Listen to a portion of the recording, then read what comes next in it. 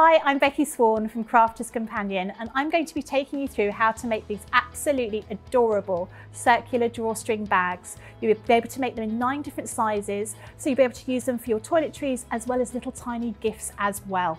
To show you what these are going to look like, this is the first tiny one. You can see it pulls together in a little drawstring, and then you've got a little popper here. So this is perfect for all your little bits of jewellery and little small gifts. But you'll also be able to make a larger size. This one isn't even the largest one we have in the collection. But as you open it up, you can see you'll be able to fit lots and lots of toiletries in here. You use the drawstrings to pull the bag together like so, and then using the little popper to seal it all together, and you've got this lovely little drawstring bag. So let's show you what you're going to get inside the template box. So you can see here, you've got your template here. You've got it in 9 different sizes, ranging from size 1, which is for that tiny jewellery bag, up to size 9, which is the one for that drawstring toiletry bag.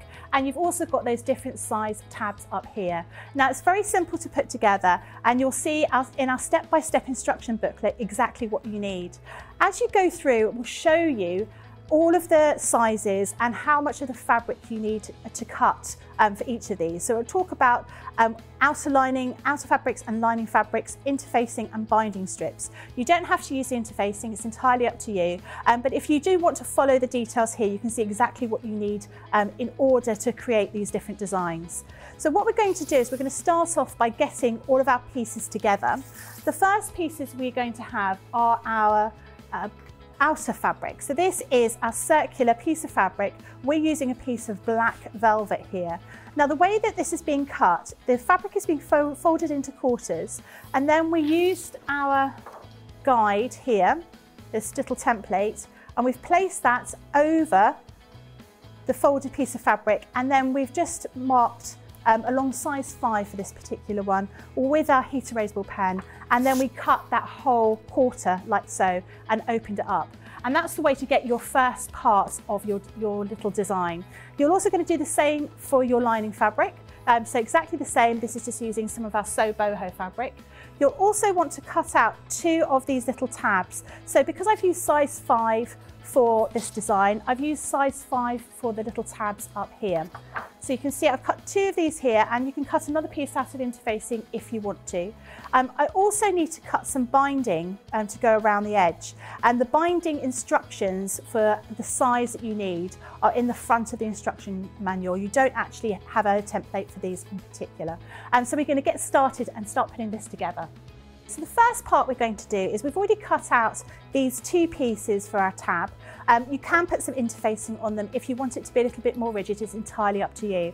And what we want to do is we want to stitch all the way around the outside, just leaving a small gap here, so we can turn it through. So your little item will look exactly like this with this turning through point. And what we want to do is we want to trim around the edges. So we want to use our scissors ideally, or pinking shears around this little curve. Where we've got these little points here, we want those to be nice and sharp and easy to pop through. So we're just going to trim those with the scissors. So you can see you've just removed that bulk from those corners. And then we're just going to turn it through the other way, and then we're going to stitch around the outside. So your little tab will end up looking like this. So this one's being turned through and then stitched all the way around the outside. We then need to add a little popper, a little snap fastener here. We've already done that with this one, so you can use any snap fastener you like to do, whether you use one with a punch hole like one of ours, or you want to use one that you stitch on. It's entirely up to you. So you've got this little tab already put together. So you've got your circular piece of fabric here. This is your outer piece of fabric, and we want to put a snap fastener on one end, and on the other side we want to put the little tab that we've already created. So you want to put it around about 1.5 to 2 inches from the edge of this. So what I'm going to do is I'm just going to fold this over to make sure it's nice and straight, and I basically want to pop it over here. So I'm going to pop a little pin in that little place so I can make sure I'm putting it in exactly where I want it to be, so it makes sense that it's opposite to where the other piece of the snap fastener is.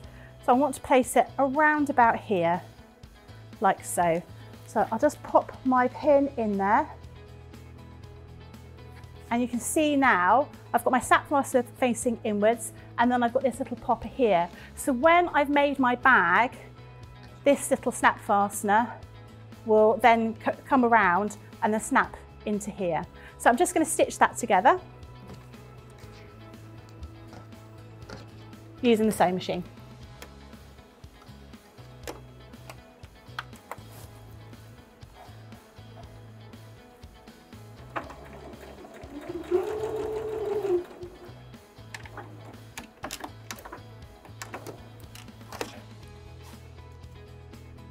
Trim those little threads away,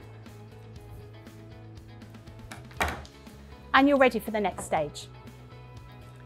The next thing we're going to do is we're going to take these little binding strips, and what we're going to do is we're going to fold these in half like so, and we're going to give them a bit of a press just to make sure that's a nice straight edge here.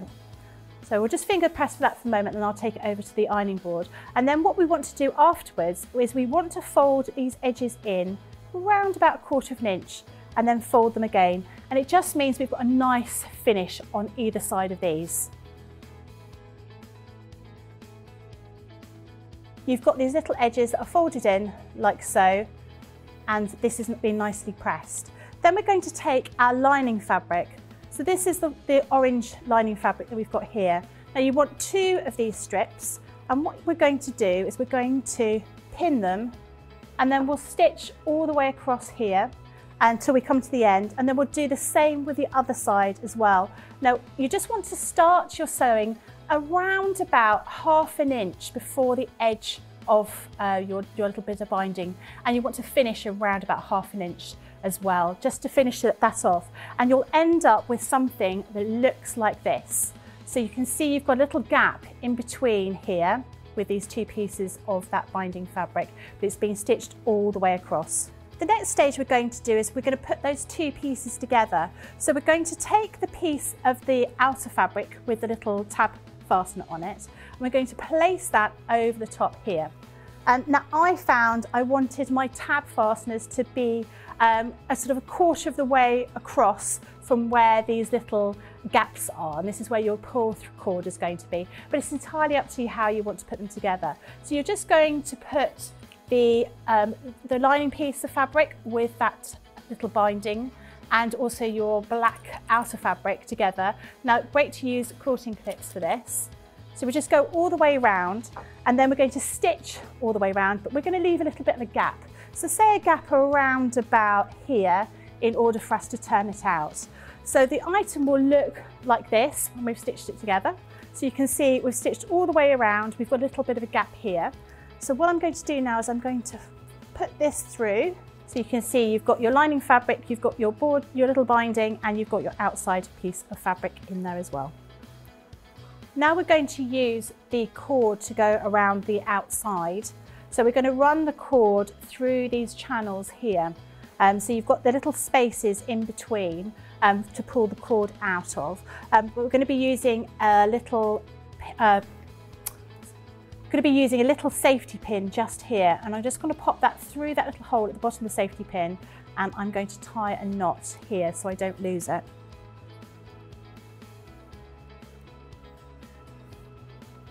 So we're going to push this through all of the channels all the way round and out through here, and then we're going to do the same with the other one but going in the other direction.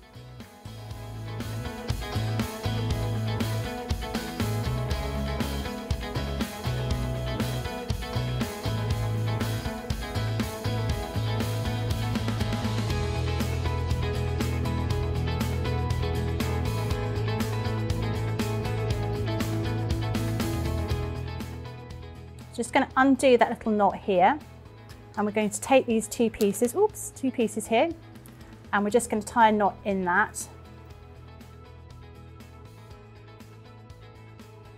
So once you've gone through all of that binding and you've got those cords there, you can just pull those 2 pieces together and then pop this over the top, and your little bag is already finished.